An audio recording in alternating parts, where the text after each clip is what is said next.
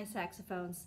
Today I'm going to show you how to play your F major scale, and for the alto or bari sax this is concert A flat major scale.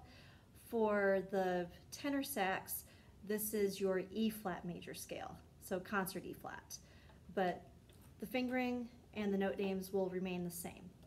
So we're going to start on F, which is just 1, 2, 3 on the top and then the first finger on the bottom.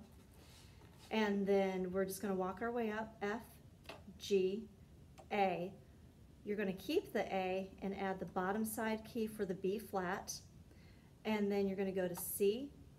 When you go to the D, you're going to add the octave key on the back. That's your fourth line D. Keep the octave key down, lift up for the E, one more for the top line F.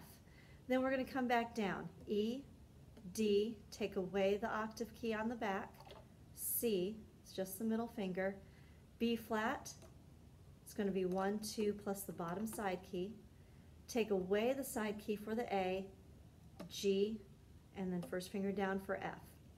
Then the arpeggio is going to be that same F in the first space, skip to the A, skip to the C, and then high F, 1, 2, 3, 1 with the octave key. Then we come back down to the third space C, second space A, first space F. And I'm going to show you how to play that.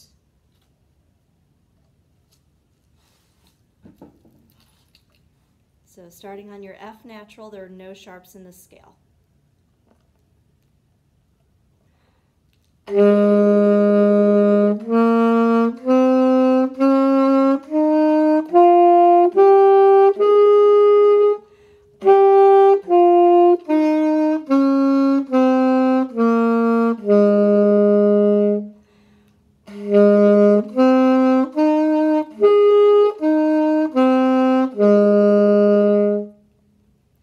And that is how you play your F major scale on the saxophone.